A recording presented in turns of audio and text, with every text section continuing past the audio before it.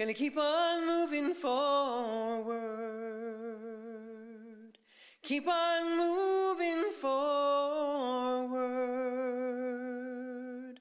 Keep on moving forward. Never turning back. Never turning back. Sigamos adelante. Siempre adelante. Siempre adelante. Sin volver atrás. Sin volver atrás. Gonna keep on loving boldly. Keep on loving boldly. Keep on loving boldly. Never turning back. Never turning back.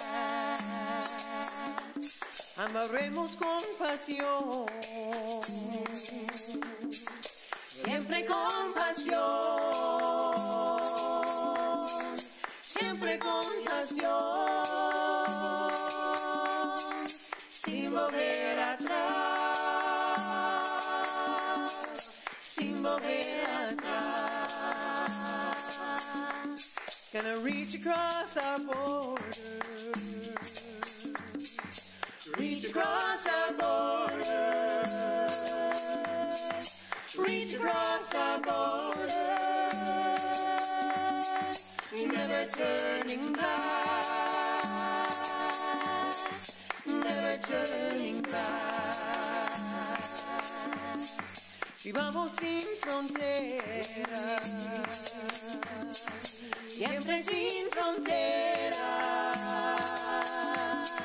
siempre sin fronteras, sin volver atrás, sin volver atrás. Gonna reunite the family, reunite the family, reunite the family. Never turning back, never turning back. Familias reunidas, siempre reunidas, siempre reunidas, sin volver atrás,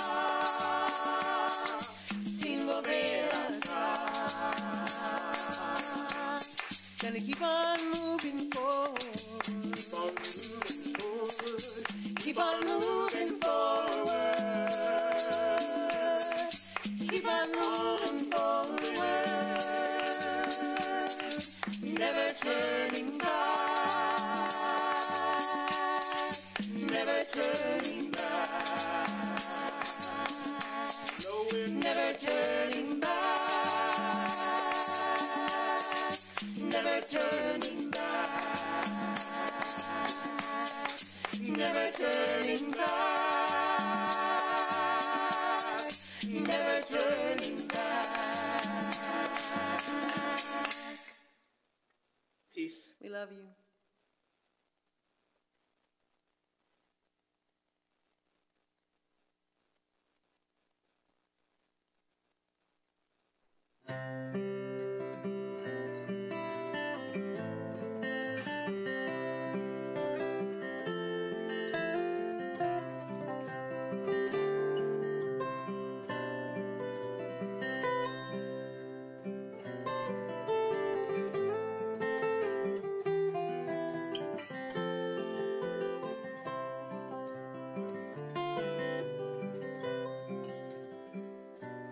We are living neath the great big dipper. We are washed by the very same rain.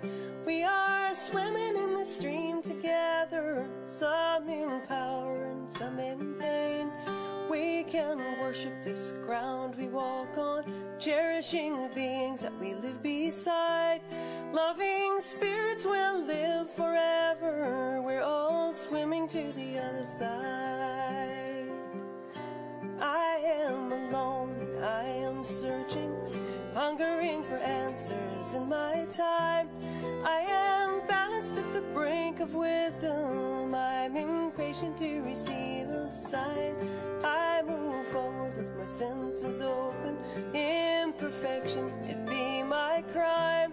In humility I will listen. We're all swimming to the other side. We are living beneath the great big dipper. We are washed by the very same rain. We are swimming in the stream together, some in power and some in pain. We can worship this ground we walk on, cherishing the beings that we live beside. Loving spirits will live forever. We're all swimming to the other side. On this journey through thoughts and feelings, finding intuition, my head, my heart, I am gathering the tools together. I'm preparing to do my part. All of those who've come before me, band together and be my guide. Loving lessons that I will follow. We're all swimming to the other side. We are living beneath the great big dipper. We are washed by the very same rain. We are swimming in the stream together, some in power and some in pain. We can worship this ground we walk on, cherishing the beings that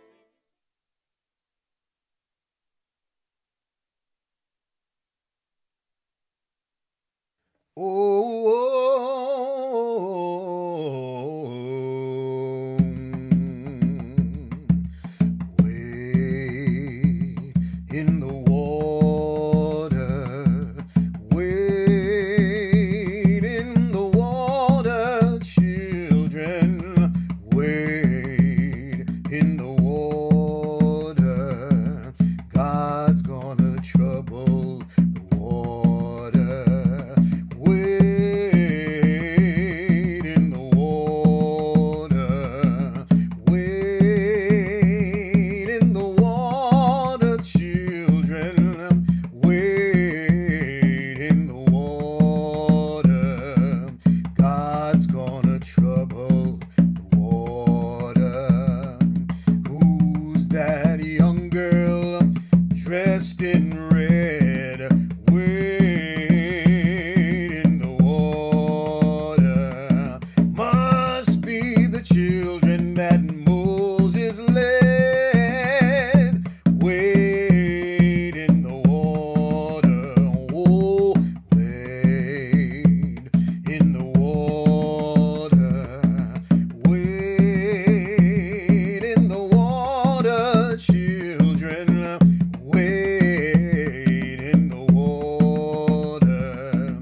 God's gonna trouble the water. Who's that young girl dressed in white? Wade in the water. Must be the children of the Israelites. God's gonna trouble the water. Oh, wade in the water. Wade in the water, children. Wade in the water.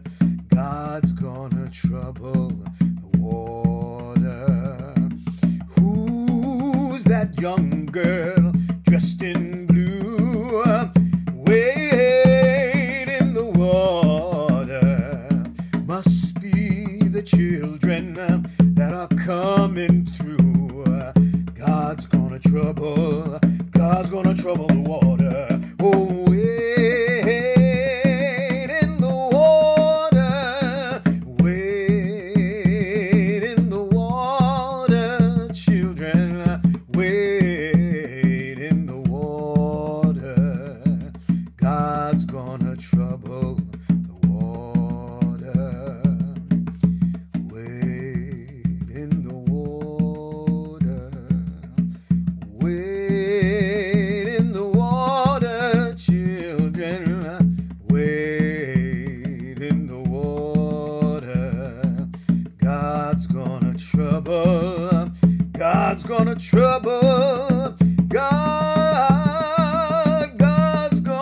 trouble. Sometimes God's gonna trouble the water, but wait, wait, oh, wait in the water. Wait in the water, children, wait in the water. God's gonna trouble the water. God's gonna trouble the water. God's gonna trouble the water.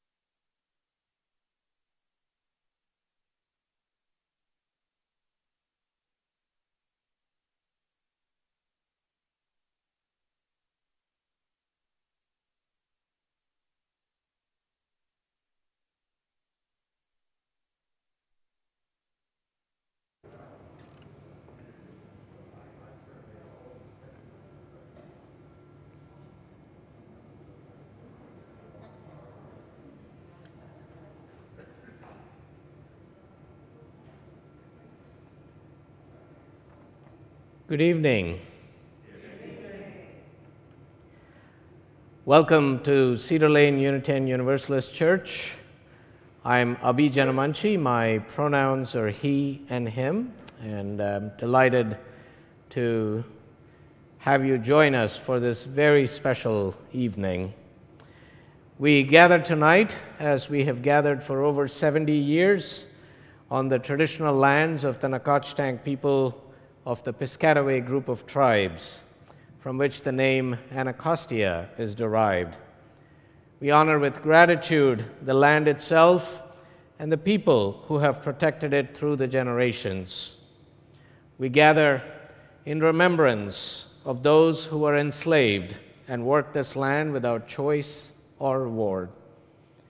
We welcome you to our congregation. Please know that whoever you are, whomever you love, wherever you are on life's journey, whatever your beliefs, life circumstances, political affiliation, documentation status, or disability, we welcome you. And if you're joining us today online, a special welcome to you. Please share in the chat your name and your affiliation and where you're joining us from tonight.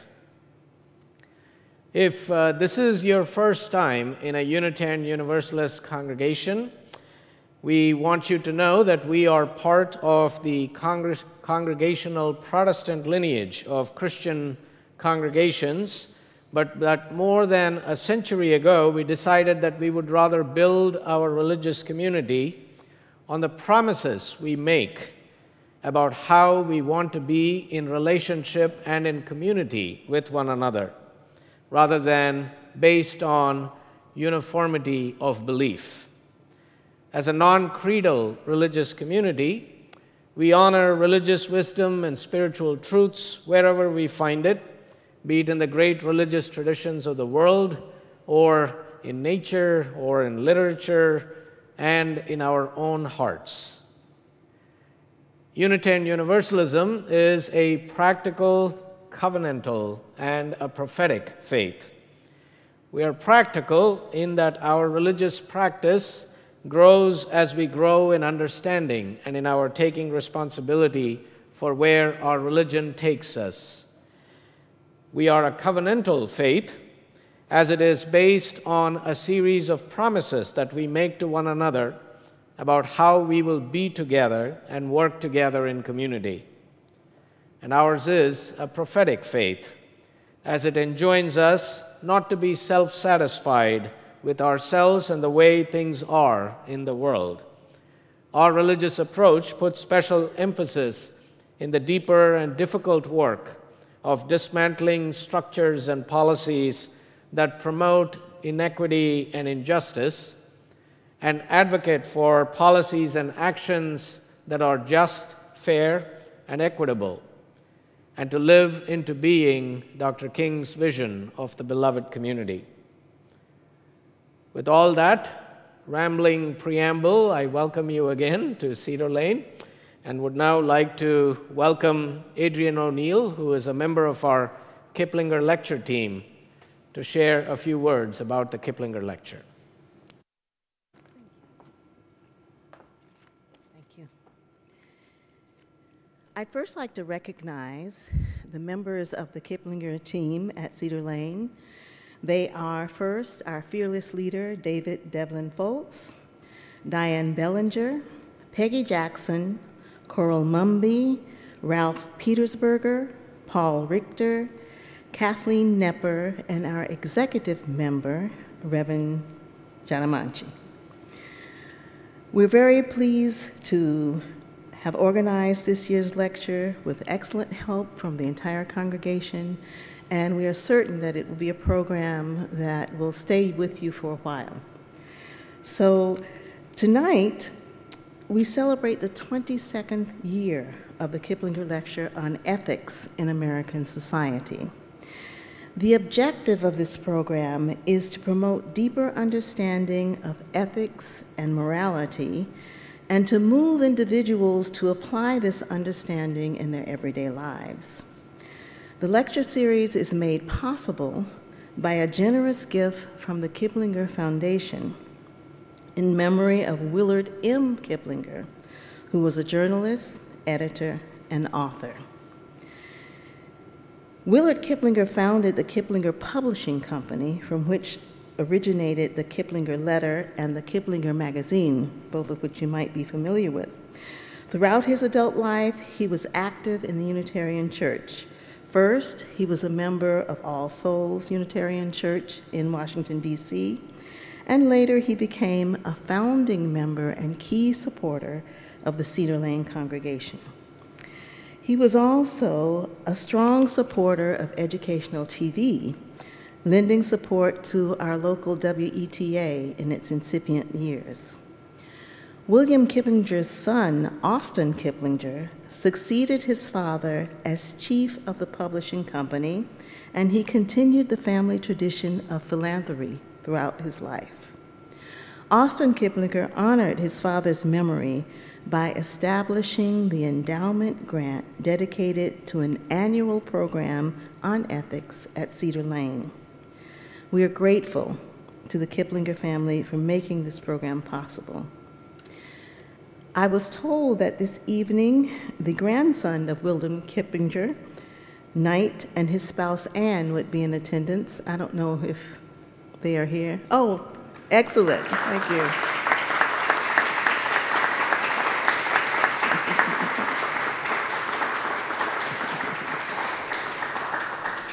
Cedar Lane is grateful for your continued support and participation. So now, with no further ado, I will pass the mic to Dr. Peter Henderson, who is the Senior Advisor to the Office of the President at the University of Maryland, Baltimore County, and also a member of Cedar Lane UU Church, to introduce our 22nd Kiplinger lecturer. Thank you.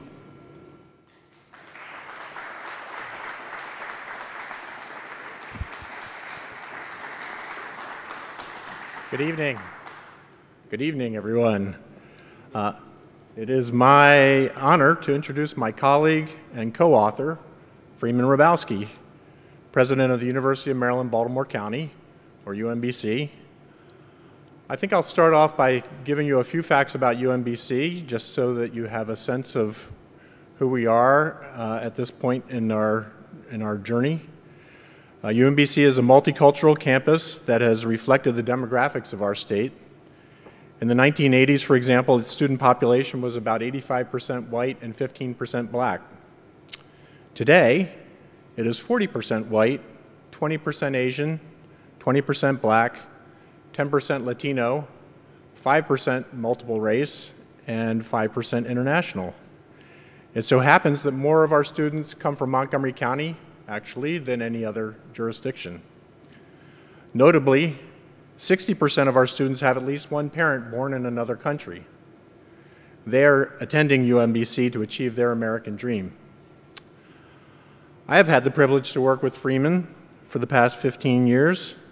We began our work when I staffed and Freeman chaired a study committee at the National Academies of Sciences, Engineering, and Medicine. That committee focused on underrepresentation in science and engineering and wrote a report that advocated for a national effort to support underrepresented minority undergraduates who would go on to research careers. Later, I went to work with Freeman at UMBC, where we have continued to advocate for our report's recommendations. Now, Freeman's honors are too many to recount, so I'll just mention three to give you a sense or a flavor of his career. First, the American Council on Education awarded him the Lifetime Achievement Award, one of higher education's most prestigious academic leadership awards.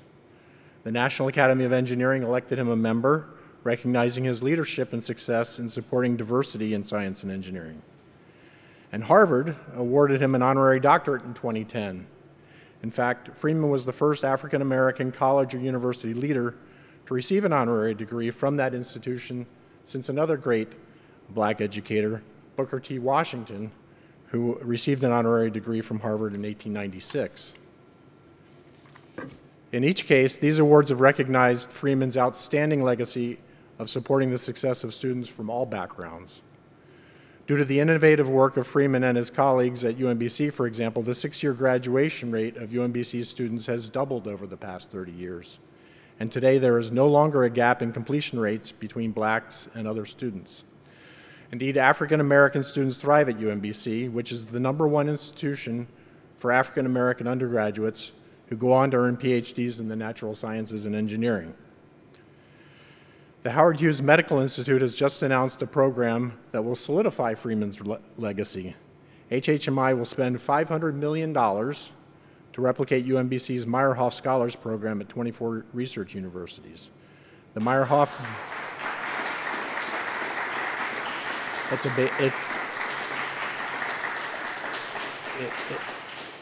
a big deal. The Meyerhoff program, founded by Freeman and philanthropist Robert Meyerhoff in 1988, is a proven model for supporting underrepresented minorities in science and engineering. HHMI has also pledged $1.5 billion, that's billion with a B, to support 150 early career scientists who demonstrate both scientific excellence and a commitment to diversity. HHMI is calling this program the Freeman Hrabowski Scholars Program. This is a legacy that will make a difference.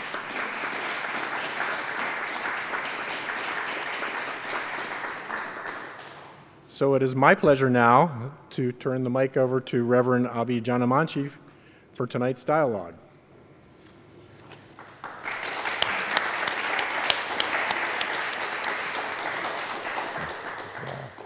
Thank you. Thank you, Peter, for that wonderful introduction, and welcome, Dr. Hrabowski. It is such an honor and a blessing to have you here with us at Cedar Lane. Thank you, Abi, and please call me Freeman. Please. Freeman. Okay, yes. Right. And I am Abi. Yes, And yes. sometimes people say there's a buzz when I'm around.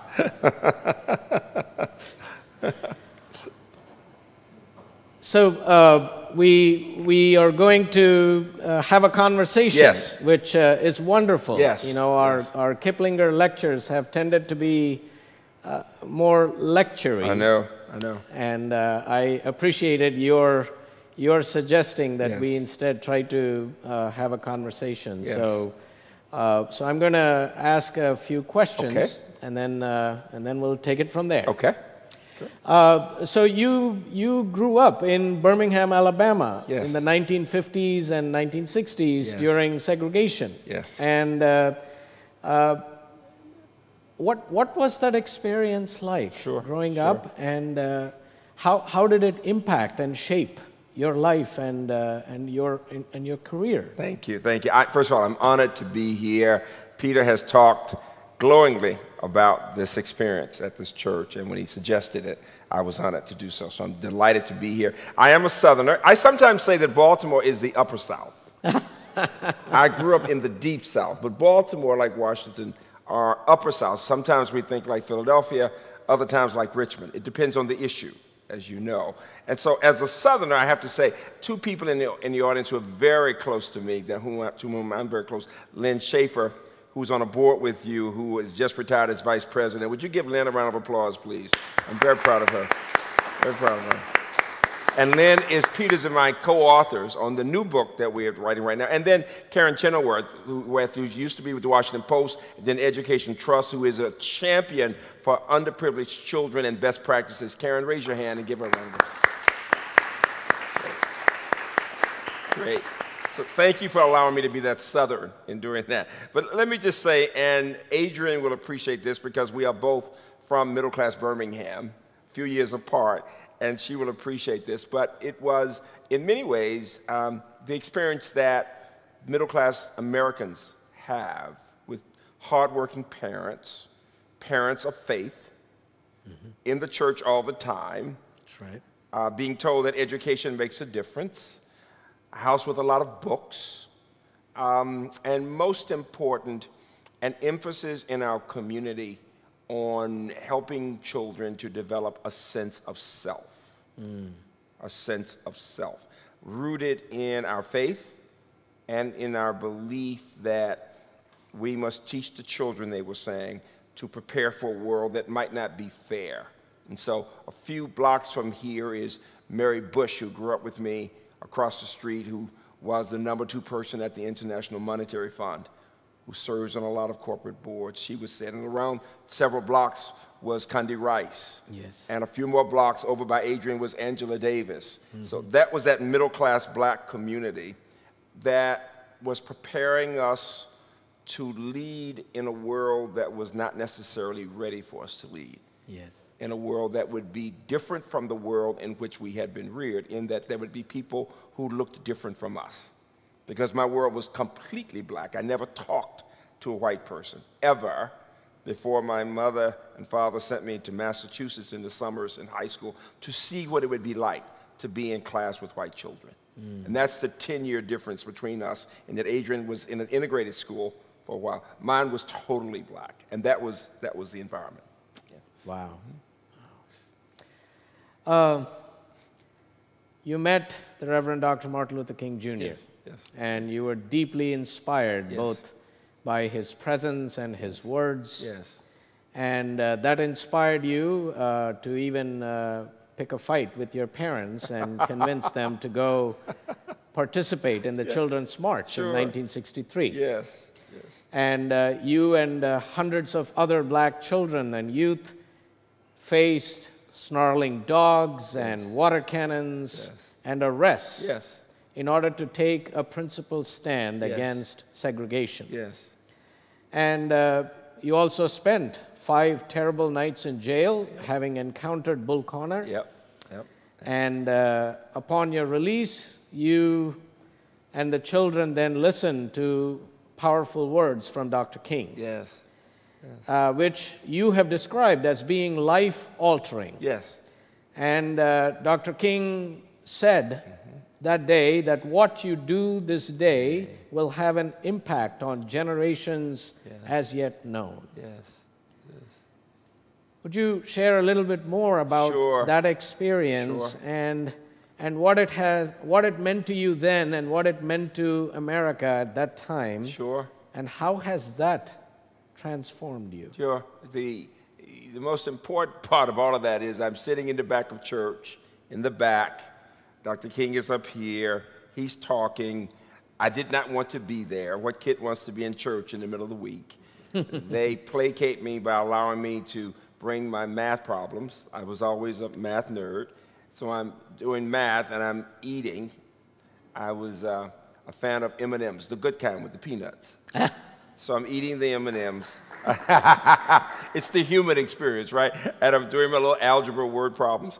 And all of a sudden, this minister says, if the children participate in this peaceful protest, all of America will understand that even our children know the difference between right and wrong. And the kids will be able to go to better schools.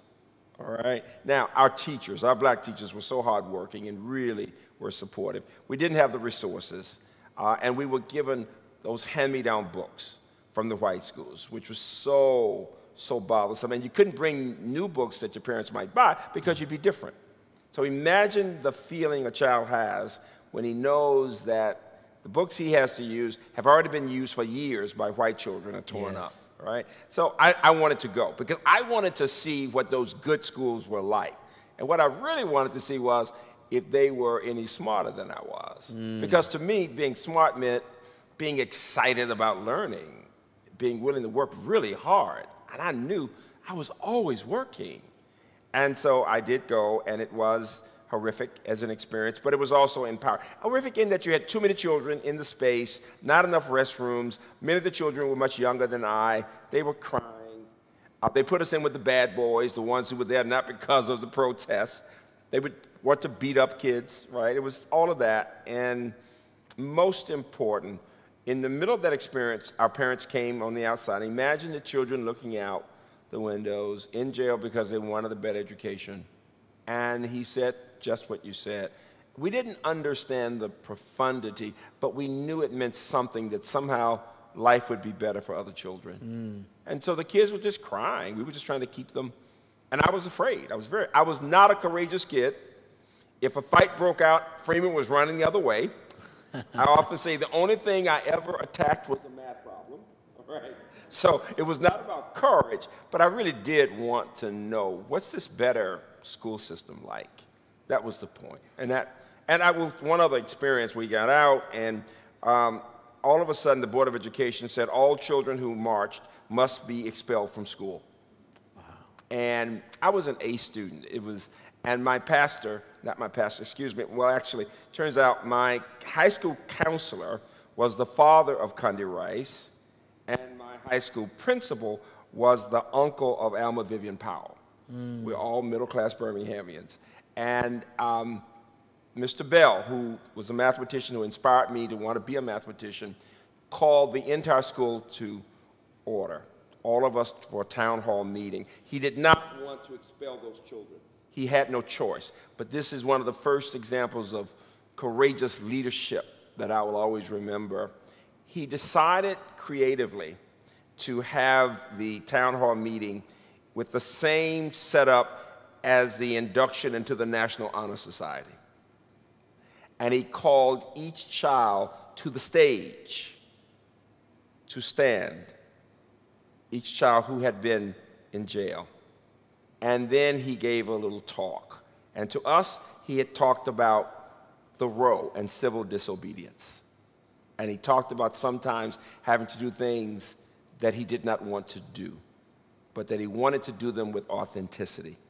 And then he looked to the audience of teachers and children, and he said, look into the faces of courage. And by that time, we were all with tears. And the audience gave us a standing ovation. So he took that moment of shame away from us, because it was a shame to be thinking about the idea of being expelled, and made it a moment of pride. Yes. Within a few days, a federal judge in Atlanta, and his last name was Black, I'll never forget that, demanded that the school system bring us back to school. And we were brought back to school. An experience I will never forget. Incredible. Mm-hmm. Yeah. Wow. Later that year, the Ku Klux Klan members bombed the 16th Street Baptist Church in Birmingham, killing 4 young girls, Denise McNair, Addie Mae Collins, Cynthia Wesley, and Carol Richardson. And one of them was your friend. Yes, yes, yes, yes. And former Senator Doug Jones brought the killers to justice only recently. Yes, yes. How important is understanding this history and the history of race relations in the United States more broadly in order to not only recognize but also to face the challenges that we find ourselves both in society and education today? Sure. First of all, history, as all of you know, history is so important. That 1963 year was one in which we saw the little girls killed. We saw our beloved John Kennedy killed, right? And when I've written about it, I've often talked about the fact that for most people in America today, that history of 1963 is as distant as the Civil War. So if I were to ask this audience, what % of Americans do you think had not been born in 1963? What % of Americans today had not even come into the world? Anybody have an example? What would you think? What % of the Americans? What'd you say? 75. 75? It's over 2/3. Over 2/3 of Americans. It's probably very close to 70 at this point. You know, and usually in audiences, this is a very seasoned audiences of all ages. How many of you were in the world in 1963? I appreciate that. I'm so glad to see your hands. In most audiences, when I say that, most people say, oh no, we hadn't been born. And I always say that's perfectly disgusting when everybody's born.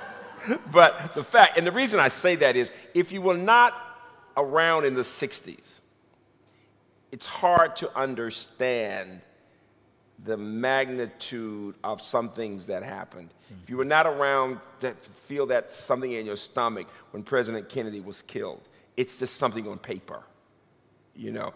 And that's why it's important to tell the story, That's number one. Number two, it's just by chance, UMBC was actually established the same year that I was in jail, 1963. Wow. The charter for UMBC, 1963. The first young people went into that college the same year I started at Hampton, 1966.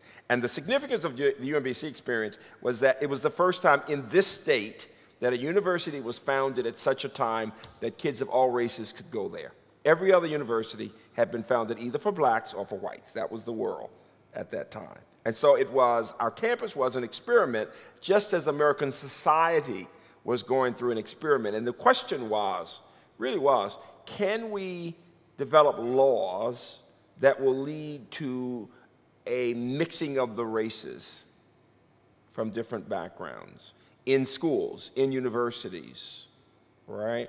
Can we have less segregation on all these levels was the question that was being raised. And I will tell you, the fact is that this has been a 60, as Peter and I work on different projects, as we're working now, Lynn, with this book, it's that 60-year experiment for education, for higher education, but for our society. And then what was it like? The bombing of the church, just as we heard the horrors in the past few weeks and in this last Texas case of the decapitation of children.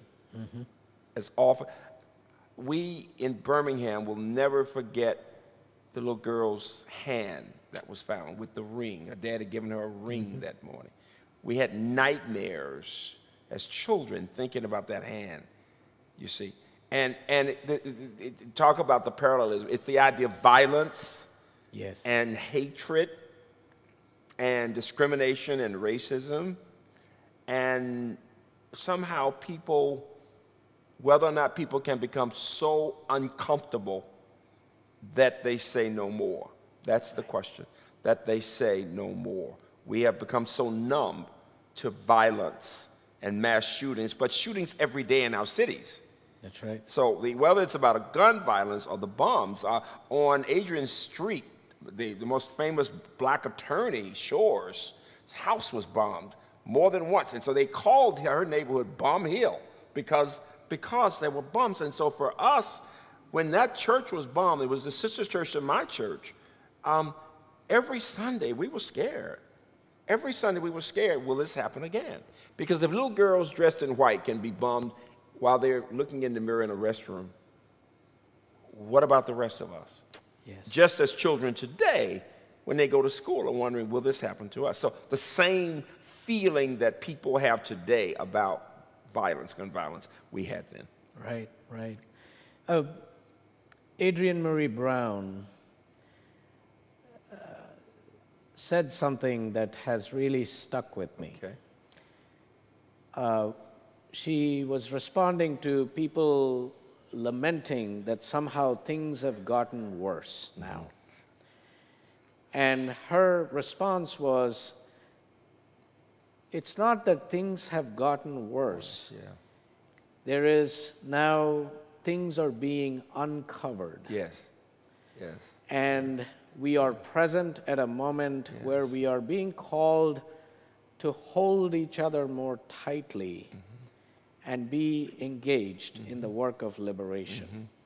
And to me, what you shared with especially the need for us to know and remember our history, which now, you know, there is a real effort to not only ignore history, but obfuscate and deny history. That how do we learn, cultivate the ability to sit with that discomfort, that spiritual discomfort we feel when we are confronted with truth that is not easy. You know, there's you know, growing up in India, I've always been struck by both the sense of exceptionalism that the United States portrays, as well as that sense of innocence. Both of which I feel come into play when we start looking at our history from a selective lens. And I'm just wondering how you see that, Dr. Hrabowski, especially now in how these, we again see them being uncovered more. You know, we talk about ethical issues in our society, and I will say several things. That when I was growing up, we had something called Baptist Training Unit, but we also had the Youth Fellowship that Connie Rice's father, who was Presbyterian, would come to the Baptist church and work with us on. And I say that because we were always looking at our values. There's a poem by Olive Schreiner, who was a South African missionary. And the title is May You Seek After Truth, and it goes through. And at the end it says, thy poor unknown of failure, but shut your eyes to nothing that seems to them to be the truth. All right. And what I remember about that is that we were in the community helping children to understand how to develop that moral compass between right and wrong on the one hand, and how to learn how to talk to people about difficult issues. And we're working in universities. This new book that Lynn and Peter and I are working on, the last book on the Empowered University, this one may be called the Resilient University, but we have not learned in America how to have these difficult conversations with people different from ourselves. And one of the statements we make is, we say we must learn how to agree to disagree agreeably, or to agree to disagree with civility. That we can't make progress if people don't say what they really think. And if something upsets us, we have to learn how to breathe deeply and pause. Adrian was telling me about teaching meditation and being mindful. We use the Calm app on my campus a lot, and because we have different points of view. Yes. We have the descendants of slaves and descendants of slaveholders. Mm-hmm. That is all real, all right? And the question is, how can we have these conversations? Not to suggest you're bad and I'm good, but no, we have different perspectives. And our perspectives have been shaped by how we were raised, how we were reared. I mean, it's just really important. But the only way we can have those conversations is if we build a level of trust. To know we're not trying to embarrass someone, that we really do want to learn, that I, as a college president, can learn from my students as much as perhaps they can learn from me. And that campus, we work on that. I said at the ACE celebration of their 100th anniversary a couple of years ago, one of the challenges we face in America on the college campus is that people rarely get to know people different from themselves. It's one thing to know your own culture, which is fine, whatever the culture is. We've got students from 100 countries on campus. We want people to know their culture. We talk about international and domestic diversity, but we also want people to know other cultures. I have been studying French. People roll their eyes sometimes because I'm studying French every day. And I started a few years ago, and my students said, "Don't you think you're kind of old?" And I said, "Bring it on. J'étudie le français chaque jour avec mes étudiants," right? So I'm studying French philosophers, and why do I tell you that? The more I learn about French culture and language, the more I realize I have so much more to know. Yes. And that is the essence of education. And what I'm suggesting is that one of our challenges, ethical challenges, is to create environments on our campuses that will encourage people to open their eyes to others and to not be so quick to suggest they're wrong and I'm right.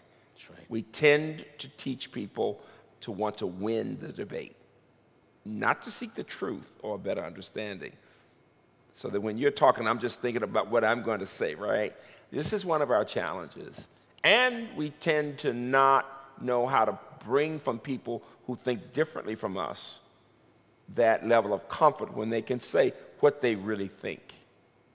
It's easy to be politically correct, and people leave the way they came in.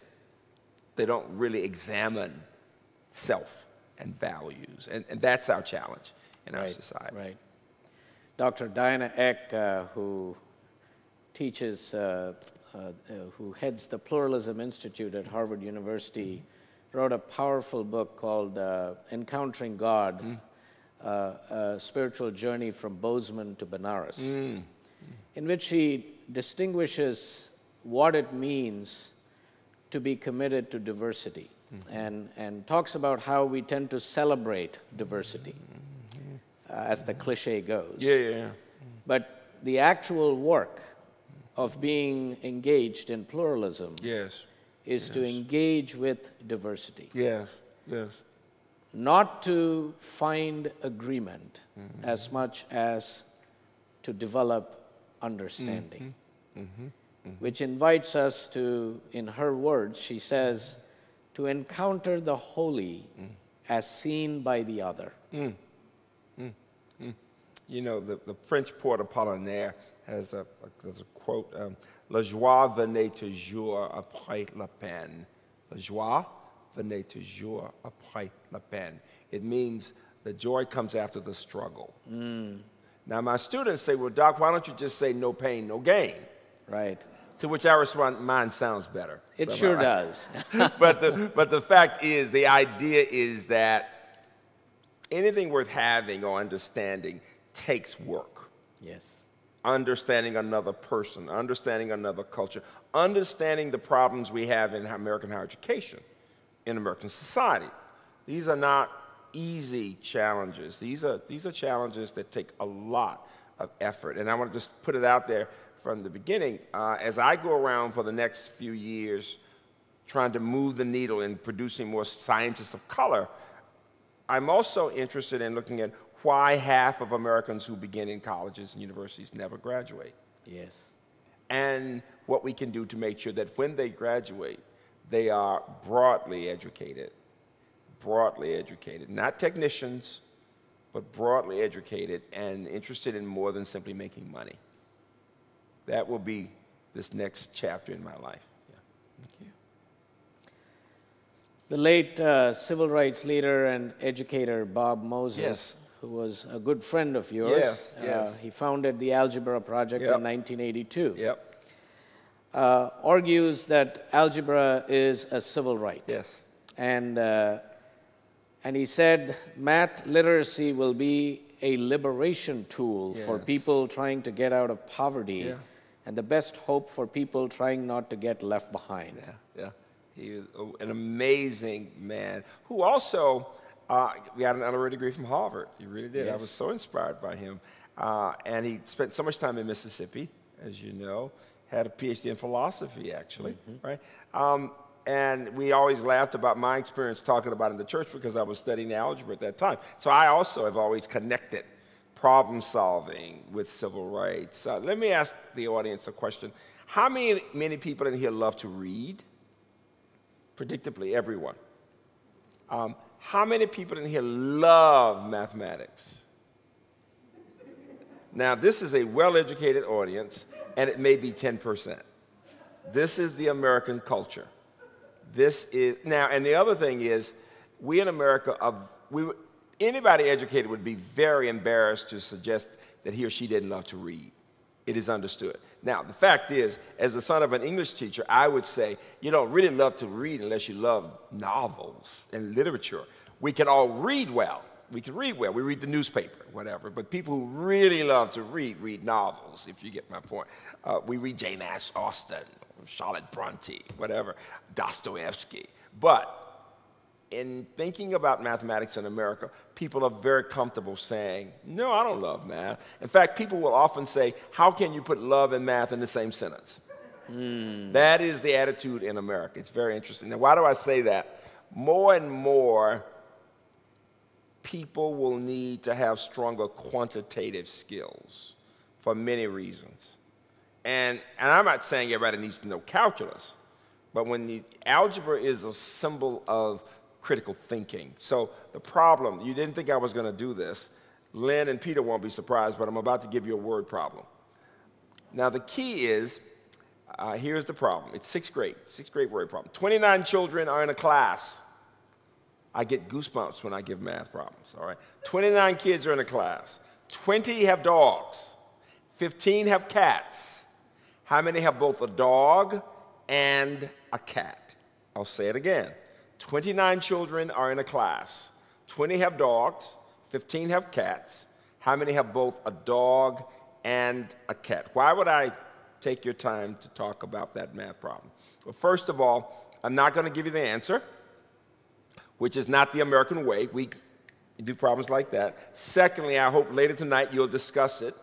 In fact, I hope you dream about it tonight and just keep talking about it. The difference between some of the higher performing societies in math give children more time, more people to, as we do in problem solving in general, to solve a problem. Now, how is that connected to civil rights? The fact is that quantitative skills are connected to technological skills, are connected more and more to what we do in the world today. So when we think about data science that you hear about, this is this field that combines computing and statistics. What the national societies in math today would say, more so than calculus, people need to have some statistical background. I'll give you an example, because even to be a good citizen, perhaps especially to be a good citizen, one needs a solid quantitative background. My colleagues know that the question I'm always asking is about the base. So if I told you that Montgomery County has grown its, let's just say, has grown its Native American population by 200% in the last 5 years, most people would be very impressed, very impressed. But I would tell you, when thinking about quantitative skills, if you don't know what the base is, you have no idea what that means. But normally when people hear 200%, or if they hear 100%, we at one point only had one woman faculty member in physics. And somebody put out the fact that we had grown it by 100%. Now that meant we went from 1 to 2. I got at least 8 letters from college presidents congratulating me on the great progress in physics. They never thought to ask the question, how many did you start with, right? So I'm just giving you one more example. In my home state, in Alabama, when people were lobbying to keep the governor's proposal for increasing the funding for education from having it pass, when the lobbyists were not wanting that to pass, they frightened people by saying that taxes were going to go up by a whopping 5%. Now, taxes are very low in Alabama, all right? The 5% didn't mean enough, but just by saying a whopping 5%, people thought, oh my God, they're going to bankrupt us, because they didn't know fundamental mathematics. Just in the most basic of ways, to be able to think in our society, you'd have to have those quantitative skills. Right. UC Berkeley professor David Kerb has argued that the U.S. is facing a college dropout scandal. That he says is both a moral and a practical problem for our nation. And so if algebra and education more generally is a civil right, how are we faring as a nation in supporting student success in higher education? If a young person comes from an educated family, that person will most likely graduate from college. It's just that simple. If someone comes from first-generation college, the chances are very small. To put it in perspective, in the 60s, you may not, let me just ask this audience, what percent of Americans had graduated from college in the mid-60s, in 1965? What do you think? 10%. I heard 10%? 15? 12? Not bad. It was actually only 10%. After all of the civil rights and the killing, the assassination of the president, and the Southerner became president, Lyndon Johnson, and right there in 64 and 65, Civil Rights Act, Voting Rights Act, Higher Education Act, and shortly after that, Pell Grant Act, right? But before 1970, most Americans never thought their children, of any race, thought their children would go to college. Those of us who went to college in the 60s didn't realize how small the numbers were of any race. For whites, for blacks, it was only 3 to 4%. Everything was broken down into black and white at that time. For whites, it was about 11%, only 11%. People think, well, it may have been a small number of blacks, but 30, 40% of whites, no. So the vast majority of Americans. Today, what percent of people have a college, a 4-year degree? What do you think? 35, 40? 30, 40. Karen, don't you say anything. You're an expert. You're not supposed to talk. I'm kidding. But no, it is. It's high 30s. But for whites, it's 41%. For blacks, it's not quite 30%. For Latinos, it's 20%. For Native Americans, it's below 20%. What's the highest, best educated group in our country ethnically? Asian. Asian. It's about 55%. Now, but that's for certain Asian groups. The others who are not, Pacific Islanders are not. The Chinese and Indian groups, some of the South Korean, right? But so it depends on the specificity, right? But what is my point? Put it all together, 2/3 of Americans today, 60% for sure, certainly have not graduated from college. And if you've not graduated from college, the probability of graduating is much lower. I'm going to take this. If I can use this. Okay, will this work? This here? It's giving me a little difficulty. Do I have to turn it on or is it on? I think it's on. It's on. Can you hear me? Can you hear me? Great. Yes. Oh, this is much better. Much better. Thank you. So this is what I want you to think about. We normally say, and Peter is an expert with the National Academies for years, that almost 60% of people who start in college will graduate within 6 years. But if you break it down, you find the most prestigious places and the largest of wealthy publics will have people graduating at 85, 90+%. But well over half of all colleges and universities have fewer than 50, even 40% graduating. That's of all races. So if you talk about just most people, probability is a half or less.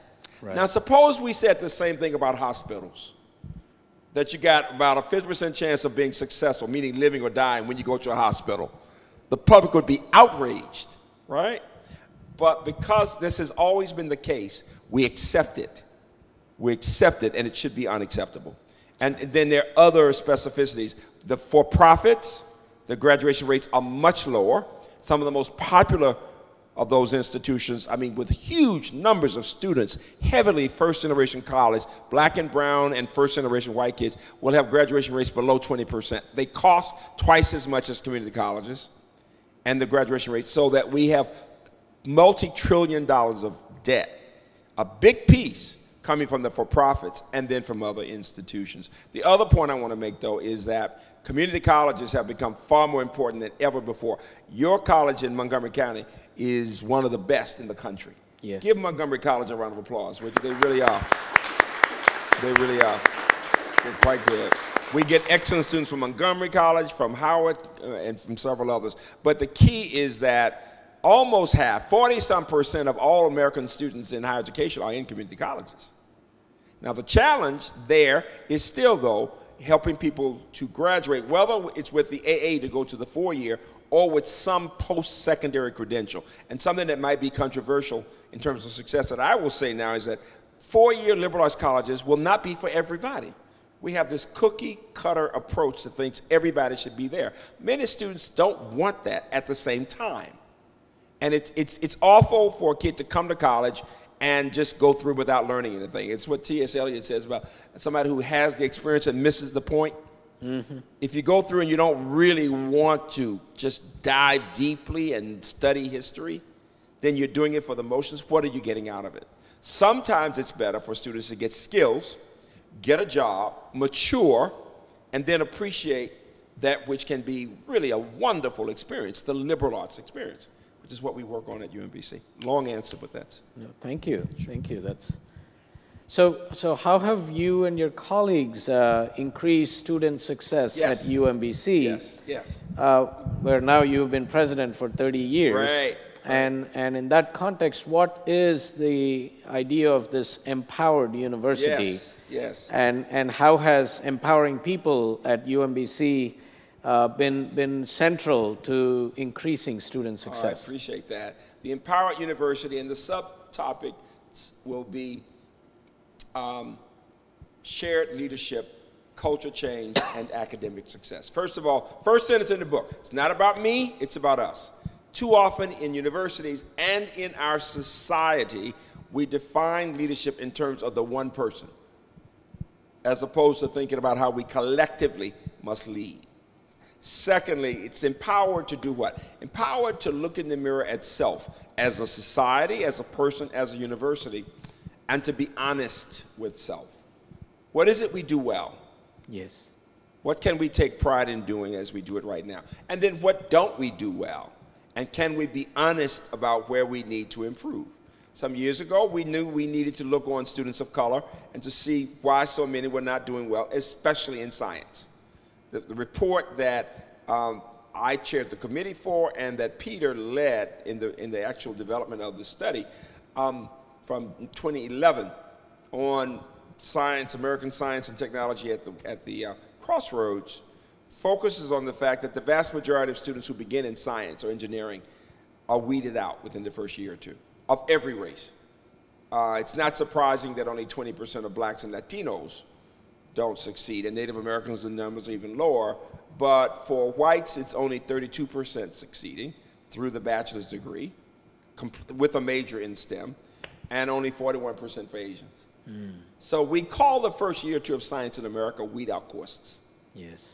Across the board. And here is the counterintuitive and stunning fact. The higher the test scores of students, and the more prestigious the university one attends, the greater the probability that the student who starts in science will leave it. So the big joke is often people start in pre-med and they become great lawyers. No offense to the lawyers in the room. But if you talk to a group of lawyers and you ask them, how many did you started in engineering or pre-law? When they quietly raise their hands. Because you think of the two big professions, law and medicine. I said this at the national agency, one of the national agencies, and the general counsel said, you just told my story. I started at the most prestigious of all. There is but one, the most prestigious of all in our country. And I was in chemistry, going to be pre-med. Within a year, I'd gone home and said, I'm going to major in English, because you got to see in chemistry. And the people in the humanities are far more welcoming. We in math and science focus on the problem rather than the people. So it's even more. But most people don't. It's the secret that people don't talk about. And it's why the percent of students in science in our country, people are always saying, oh, we talk too much about STEM. No, only 5% of those students graduating are in the natural sciences and engineering, compared to 11% in Europe. All right, so, and if it were not for people coming from other countries, we'd be a third world country in science and technology.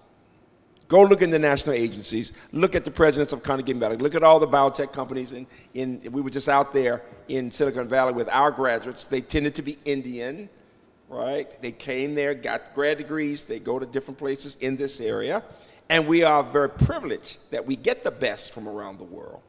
But, so for our purposes, we needed to figure out a way to help students from this country succeed in the disciplines where they were least likely to succeed. And that's why we started the MILE program, and started it specifically for blacks, because blacks and Hispanics are always at the bottom academically in our country. That's just the reality, with few exceptions.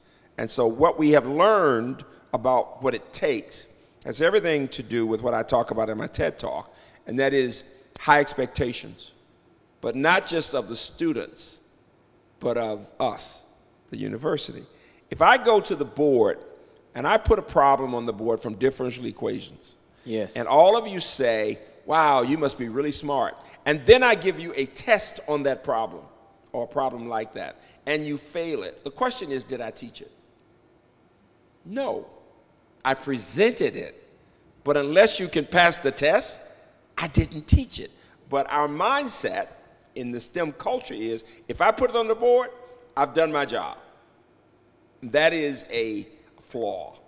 That is my argument. So people either like my TED Talk or they hate me, one or the other. But that is, but it's the idea of the high expectations, building community. One of the problems in American higher education is we teach individualism. We don't teach people to work in problem-solving, collaborative circles. And yet in real life, whether you're working at the State Department or you're working at NIH, people learn to work in groups, right? Third, it takes scientists to produce scientists, just as it takes lawyers to produce lawyers. In any profession, people in religion pull people into the work. And finally, we have to learn how to be more evaluative, at working to assess what works and what does not. Those are the lessons that we've worked on. Right, thank you. Mm-hmm. What you just shared is a problem that I have encountered growing up in India. Yes. And where the emphasis is on rote learning. Yes, yes. And you know, I was a physics major, and even physics, math, and chemistry, it was drummed into our heads that we had to memorize, which you know helped. Yes. But it really did not inculcate, at least in some ways, a love of learning. Yes, yes. It was just seen as a means for getting a degree, which in turn would fetch us a well-paying job.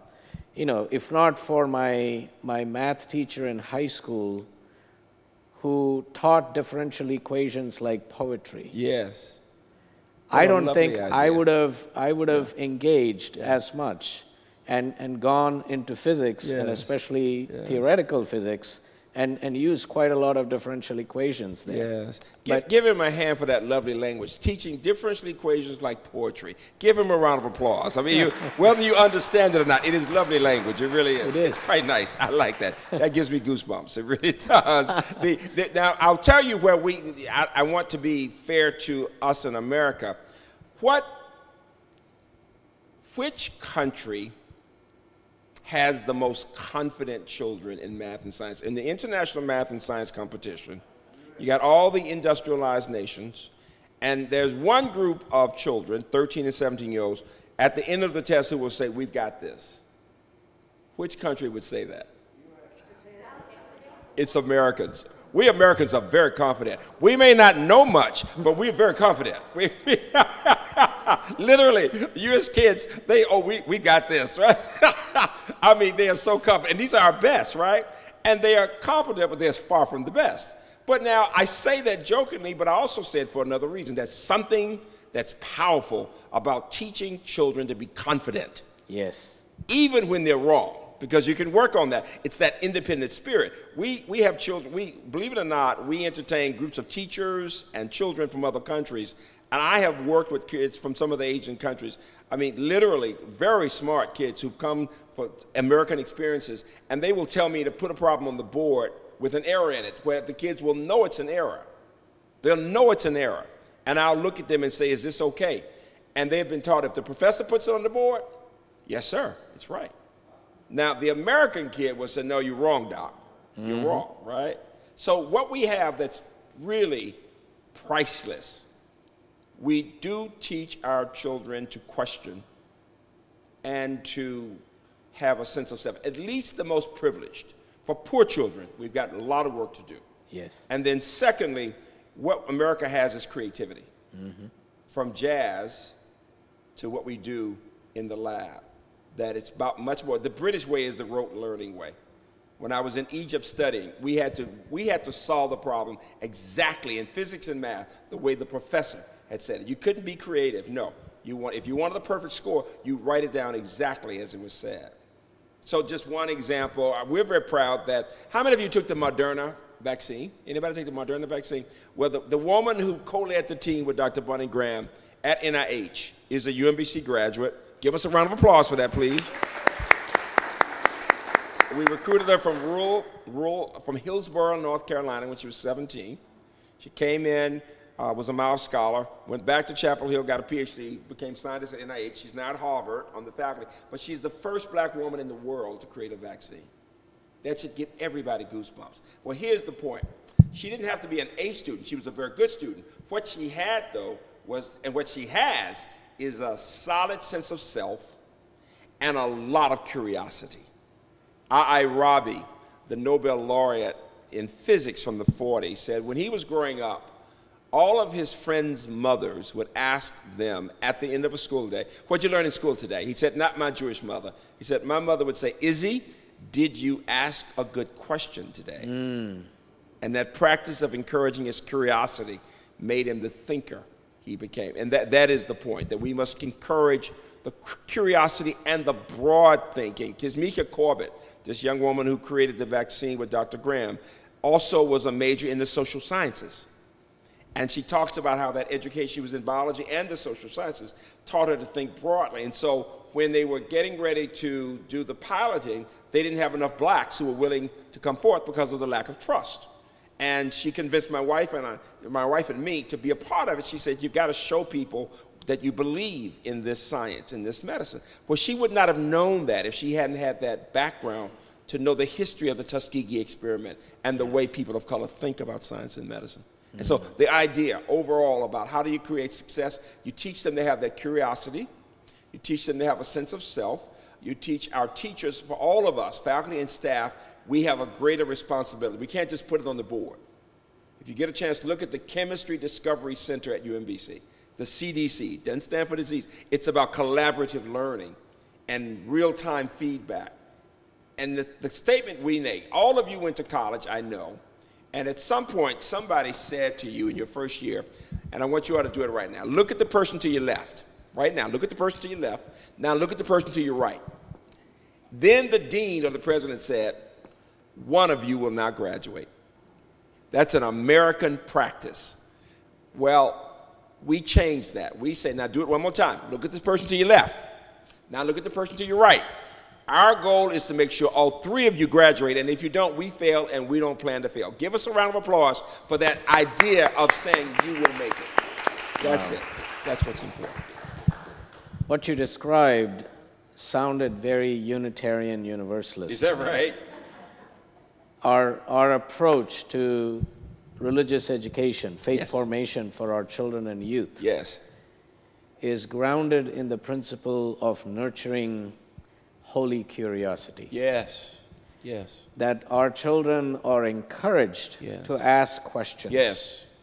Yes. Really deep Yes. religious questions Yes. about the intimate and ultimate questions of existence. Yes. Yes. And to be engaged more with the questions than necessarily look for answers. Yes. And in fact, one of our hymns has a line that says, "To question is an answer." And to me, that really, your point about how that nurtures creativity. Yes. And cultivates that sense of self. Yes. And the confidence. Yes. The assurance. Yes. I think is a critical aspect of how we deepen Yes. learning Yes. in our students. You know, one of the things we do that I'm very proud of at UMBC is to teach people how to explain concepts. One of the challenges in medicine, in science, in STEM is that too often people will say things that most people don't understand. And we just accept, well, we couldn't understand it. I would argue that the greatest understanding comes when someone can explain a concept in simple and clear language so that even a child can get the point. And so we often have our highest achieving students learning how to explain concepts. Lynn Schaefer's son, who is a natural genius, happens to also be one of my mentees and just a brilliant, decent human being, learned early in life how to explain concepts. And so he could have gone to Harvard or Georgia Tech. He turned down Harvard to go for his PhD, got his undergrad from us as a Miles Scholar. But here's the point. He was constantly working with other kids to explain concepts in computer science. And they loved his approach for two reasons. One, they would get the point, but two, he didn't judge them when it took them longer to get it. Sometimes when people are high achieving and they move like this, they can give somebody a look when they don't get it like that. What my mother did for me, because I went through school very early, was to tell the teachers, if you want to keep him engaged, give him 2 or 3 kids to work with. Let him learn how to explain concepts carefully and slowly, because I talked too fast and I could get the answer and be careless, and I wasn't thinking I could do it. And all of my life, though, she was wise enough to teach me to become a teacher at an early age. And it's something we have to learn in education. When we work with our choice kids, for example, these are first generation college, but worse than that, they are first-time offenders.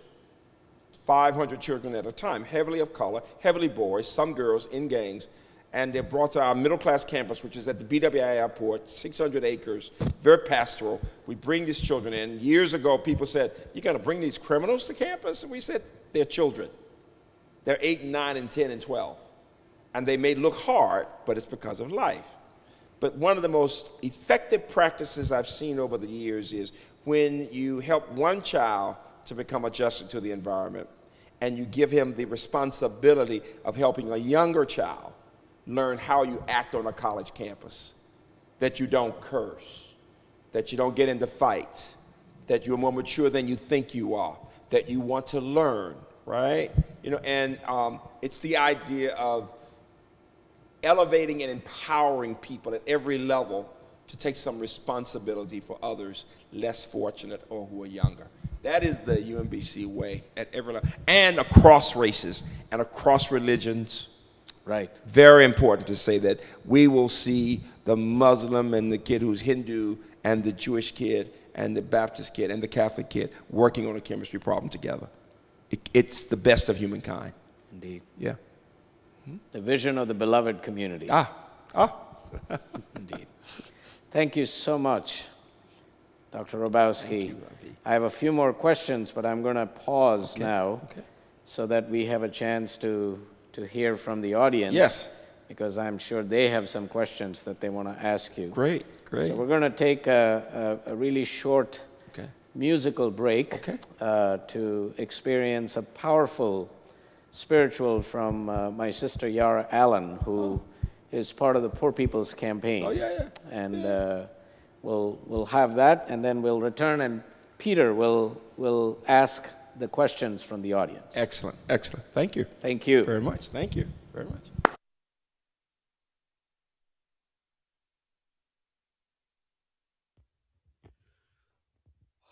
Hold on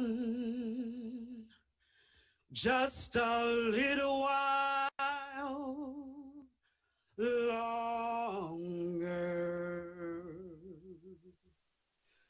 Hold on just a little while longer. Hold on just a little while longer. I know justice is coming soon. Pray on just a little while longer. Pray on just a little while longer. Pray on just a little while longer. I know justice is coming soon. Come on and fight on just a little while longer. Fight on just a little while longer. Fight on just a little while longer. I know justice is coming soon.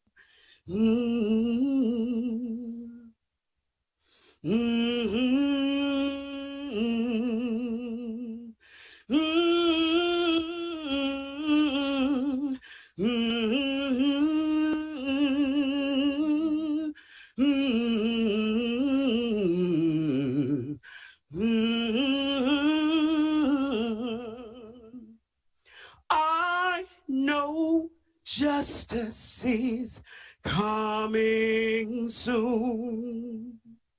I know justice is coming soon. I know justice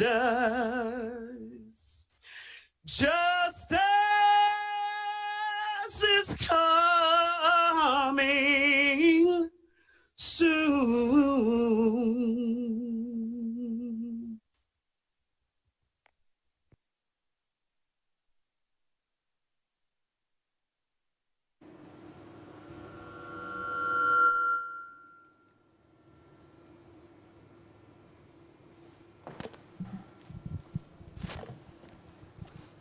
Okay, we're back. And we have a bunch of questions from the audience. Thank you for sharing these questions with us. There's two right off the bat that are somewhat similar. One is, are you sharing some of your innovations with other schools? And similarly, are there colleges and universities that are following UMBC's example in terms of programs of STEM education for people of color? Sure. We are very pleased to be partnering with the Howard Hughes Medical Institutes here in Montgomery County, as you know, and for some years we've been replicating the MOUF program at two institutions in a very formal way, and that's Penn State and Chapel Hill, and with HHMI, and the results have been stunning. We have published an article in Science that shows the substantial increase in the number of students of color and first-generation college students who not only are succeeding at the undergrad level, but going on to PhDs in those disciplines. I've had the privilege of being in those campuses, and the replication involves a lot of collaboration among faculty, involvement of the presidents themselves, and building community, as we talk about. I'm really pleased that the Karsh Scholars Program that's talked about in the New York Times today is a replication of Meyerhoff. Wayne Frederick, president there, would readily give us that credit. We're very proud that the provost at Howard is a UMBC graduate. The head of that program is a UMBC graduate. So from Howard to Penn State and Chapel Hill. We're also replicating the programs out at Berkeley and San Diego, heavily with Latino kids, but some other kids of color, with money from Chan Zuckerberg. That's been very helpful. And we're getting ready with this new major funding to look at other institutions. So, and people come to campus regularly to look at the model of what we're doing. And it's that Mauhoff model, but it's also a Center for Women in IT. You may not know it, but only 20% of computer science majors in America are women. And they're often the women who have at least one parent from another country. It's a cultural issue. You'd be surprised, maybe you wouldn't, but just that we don't empower girls to think about these fields and give them the support that they need. It's a bigger issue for women, girls of all races, that literally only 20%, and with so many of the jobs in these areas. And it's not that somebody has to be a techie, but we do a lot with digital humanities, for example. There are ways of connecting the humanities with the arts, imaging and digital arts, with the digital humanities to give people more opportunities. So I'm saying that people of color and women are not, in the same way we talk about algebra or fundamental word problem solving skills as important, these technology skills are too. But we have people coming from other campuses to look at the models that we have. So look at the Center for Women in IT or look at the Mauhoff program as examples. So UMBC was recently designated a Research One University. Yes. Can you tell us what is a Research One University Sure. and why is this a big deal? Sure. Why is it important to our students? I appreciate that. First of all, we were just designated in the last few months a Research One University. Please give us a round of applause for that. I have no shame. I have no shame. Of the 4,000 colleges and universities in America, only 146 are Research One. That has to do with a level of research productivity as measured, of course you'd think about the books and articles, but grants. It's heavily science and tech on the one side. We have been at that level for some years. We are number 15 in funding from NASA, for example, which is amazing given that we only have 13,000+ students. So we're a mid-sized campus, but pound for pound, faculty bring in a lot of research from NIH, NASA, NSA, other places. But what's really significant is that we really invested, Vice President for Finance here, the Provost and others, in the social sciences and the humanities over the past decade plus. And so we were able to bring up the research. We already had some strong people, but to really invest there, because to become Research One, you've got to show the research productivity across the disciplines. And that makes the difference. So we're in that top tier of institutions. At the same time, though, I am very proud that we do a superb job at both undergraduate and graduate teaching and education. Very important to say that. Yes. So here's a provocative question about research universities. Sure. One of our audience members has just finished reading Walter Isaacson's Codebreakers. Yes. And asks, I wonder if you have concerns about the increasing trend of universities patenting and commercializing the work of their academic laboratories. You know, I really don't, because of academic freedom. I really don't. We can't make people do things. I think there are opportunities for people to work with companies in a variety of settings, from the biotech companies. If you think about the work of Moderna and of NIH, but with University of Pennsylvania working with places, they're working with biotech companies on solving the problems of humankind. Similarly, the fact is that we know our country has major defense issues, not just in terms of the military, but in terms of the intelligence community, in terms of technology, and defending our banks and our privacy laws. And that if we don't work collaboratively with national agencies and companies, we could find ourselves as a country very vulnerable to people who don't believe in democracy. There is always the need, though, to keep that moral compass. I can't emphasize that enough. While I am a mathematician, I'm a strong believer that the more emphasis we have on quantitative and technological expertise, the more emphasis we need on ethical background, humanities, social sciences, because there are critical questions. Even during the COVID period, there were critical questions about that only could be answered through the lens beyond science. Who are the people who are suffering the most, for example? Why is it that they are more exposed? What does income level have to do, or race or gender, with the prevalence of COVID in different communities? And so it cannot be one area or the other. It's what Jim Collins calls the genius of the and versus the tyranny of the or. It can't be STEM or humanities. It has to be both, all the time, both. And as we become increasingly sophisticated technologically, whether talking about with companies or others, the more we need to keep thinking about the moral code. Let me just give you one example that's frightening. One of our graduates, Mauhoff, who's now an endowed chair at Duke, comes out of Springbrook High School. Then Mauhoff, MD, PhD, black. Parents are from Ghana, Kafri Zarasa. Has invented a pacemaker for the brain to address schizophrenia and bipolar disease. And he's getting all kinds of funding for the work. It's not gotten to the human level yet. But he has said to me with great seriousness that the time will come soon, and listen carefully, that we'll be able to communicate with each other without using our lips or our mouths. I want you to think about that.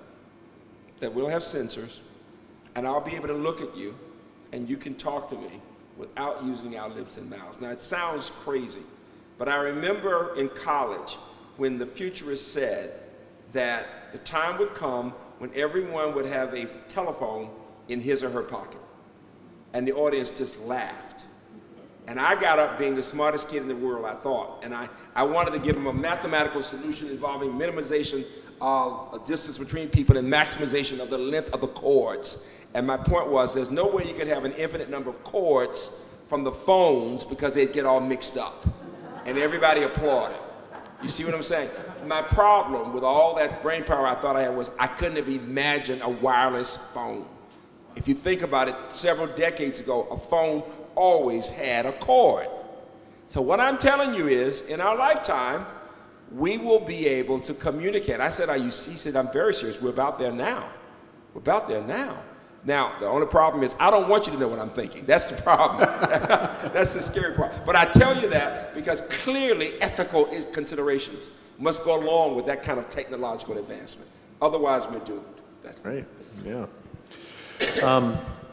So there's two questions here that get at issues with regard to the truth and critical thinking. Yes. So critical thinking is a critical skill that we try to transmit to our students. Yes. So one says, will your students be able to discern what is true, and how can we encourage this? And the other one also doesn't mention the word truth, but I think it really gets at that issue as well.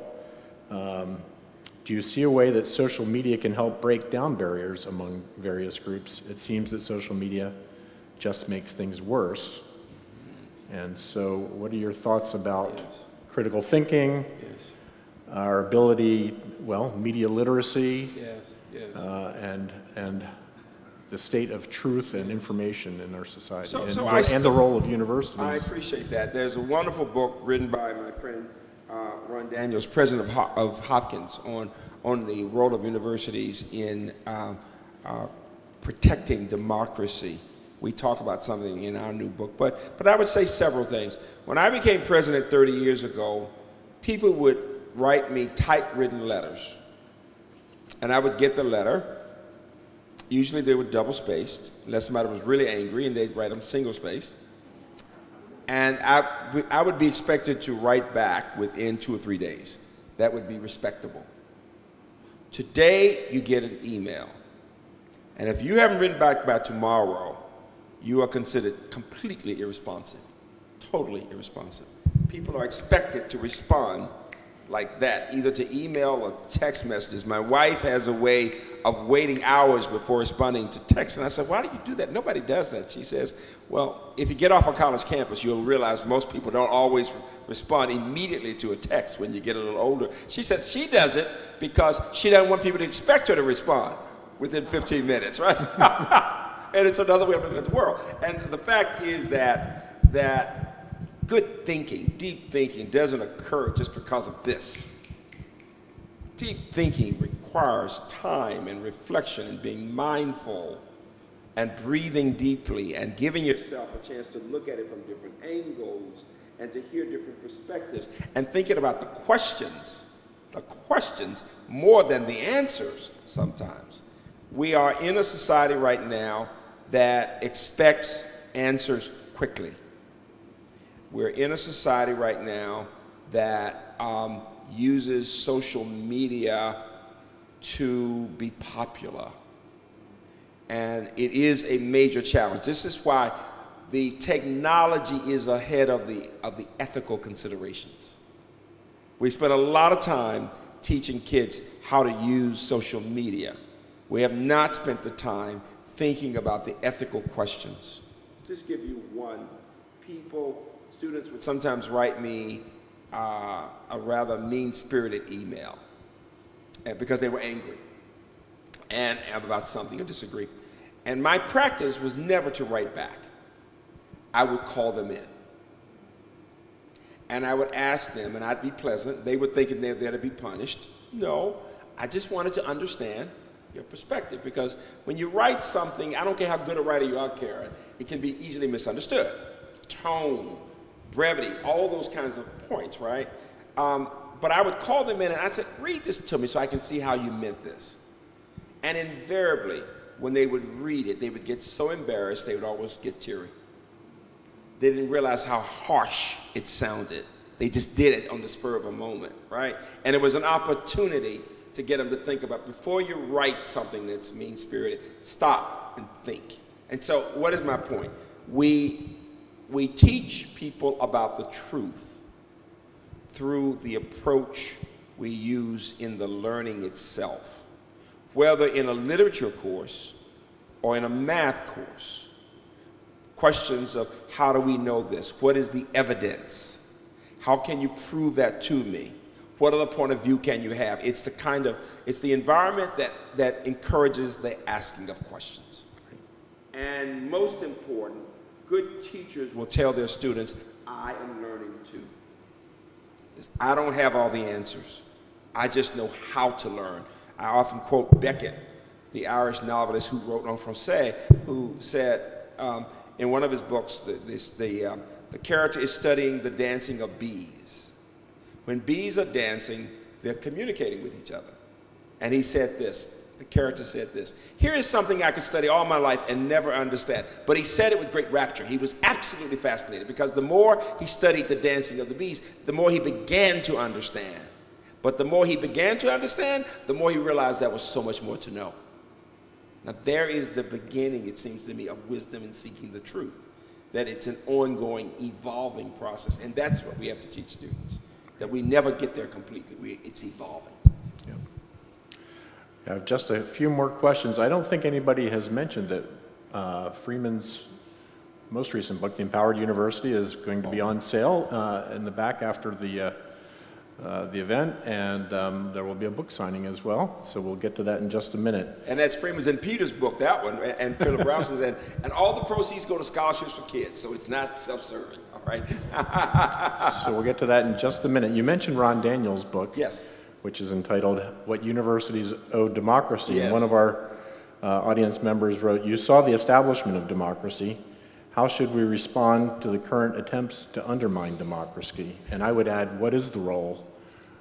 What is the answer to the question that Ron Daniels poses? What do universities owe? I go back to Justice Brandeis, who said the most important role in our democracy is that of the citizen. It goes back to my point about it's not about one person, it's about all of us. And it is what Fred Lawrence, our friend Fred Lawrence, who's the secretary of Phi Beta Kappa, talks about. What is it universities should be doing? We should be teaching people how to form opinions and to be able to present their point of view with evidence. Number two, to be able to listen to other points of view calmly and look for the evidence. And then number three, to work towards some common ground. To work towards some common ground.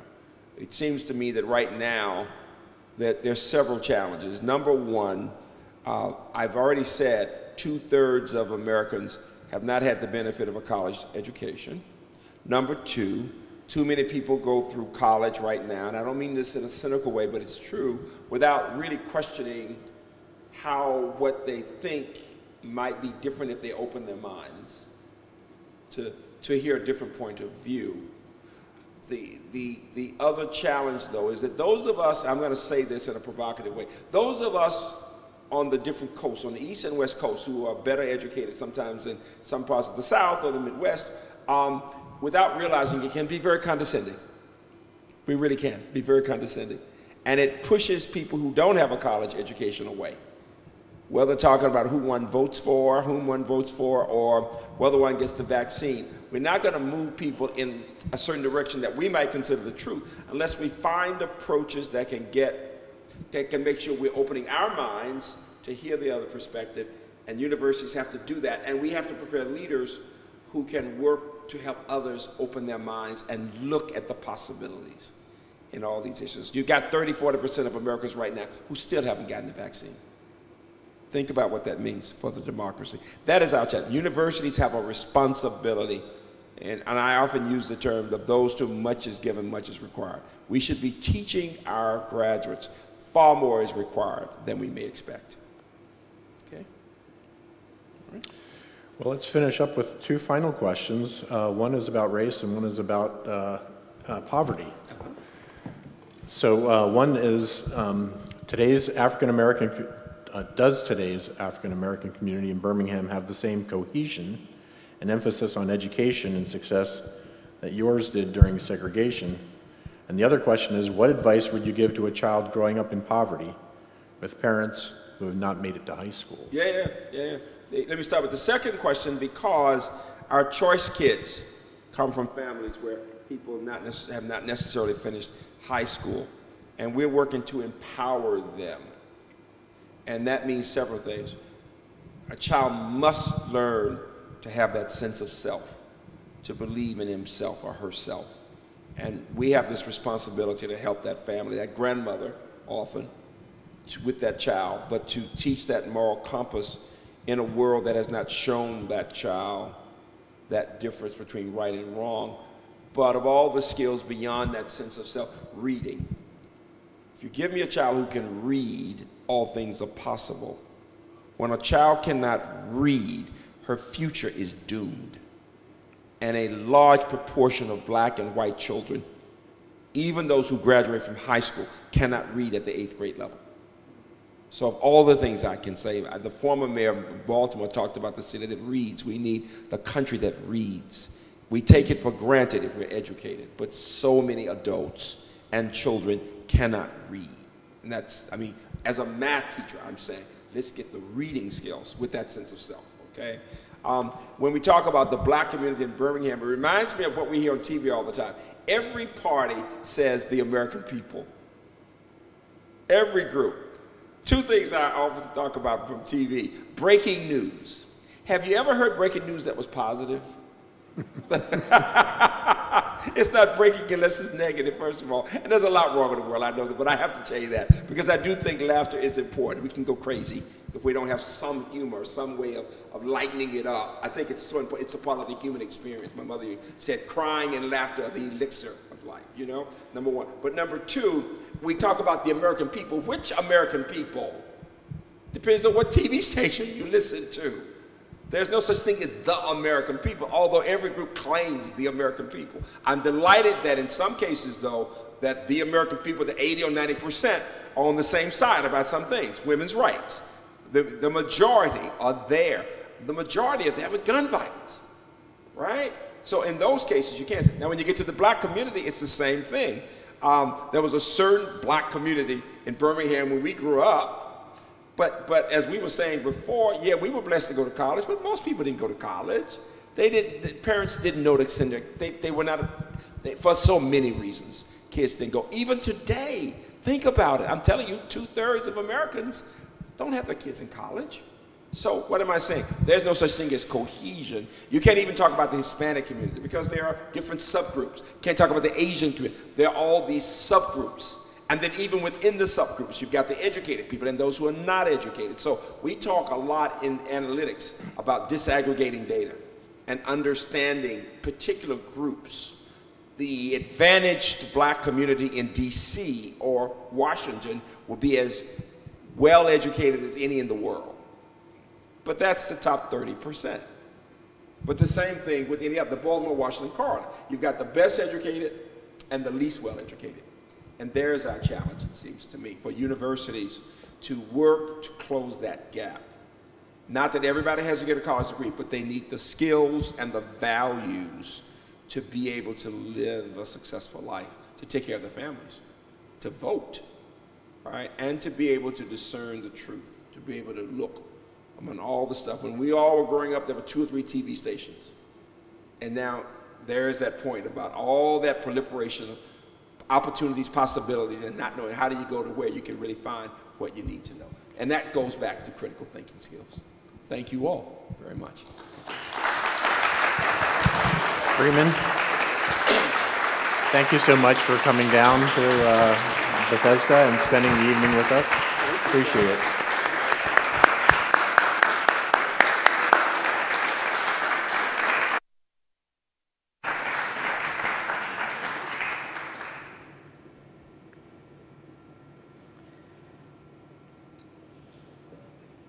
Thank you so much, Dr. Freeman Hrabowski, for joining us tonight and for your inspiring Kiplinger lecture.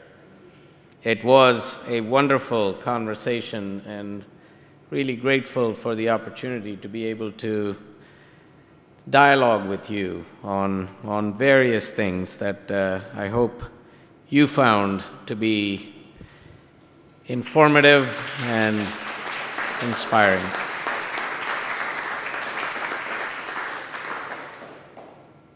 And I would like to also thank all those who helped make this lecture happen tonight, especially the members of the Kiplinger lecture team who have been working so hard for so many months to create this evening.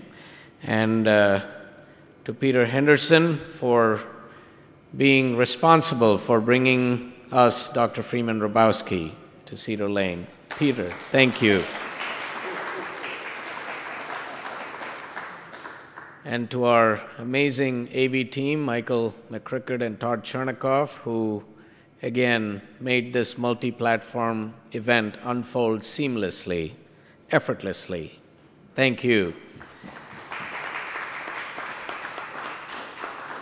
And our hospitality volunteers and Dr. Hrabowski's staff who helped us in order to make this happen. Thank you for all your help and support. And as Peter mentioned earlier, we have the Empowering University book available at a discount thanks to the generosity of the Kiplinger Fund. We are able to make it available for $15, so we hope you will consider purchasing a book. Again, the proceeds go to support the student scholarship, so your help and support is appreciated. Thank you so much for joining us tonight, and we hope to see you again at the next Kiplinger lecture, which will be happening sometime in 2023, and we will have more information then. So I'd like to leave us with some words from the writers on the website Enfleshed, Spiritual Nourishment for Collective Liberation. What do we need to lay down, set aside, divest from in order for all of us to be free? What practices of dominance, investments in supremacy, legacies of violence do we need to confess, repent of, turn from, unlearn, and resist for the sake of our collective soul, for the sake of our kingdom, so that we might become sanctuary for each other, enfleshing new ways of being with each other, for each other. May we listen into the chaos. May we lean into possibilities born of fears and sweat and dreams. May we remember our power. May we connect with our source. May we return always to what matters most, seeking justice, practicing kindness, deepening into solidarity, listening with and to each other, with the divine, with the entangled, interconnected web of holy life in which we live and move and breathe and have our being. May it be so. Amen.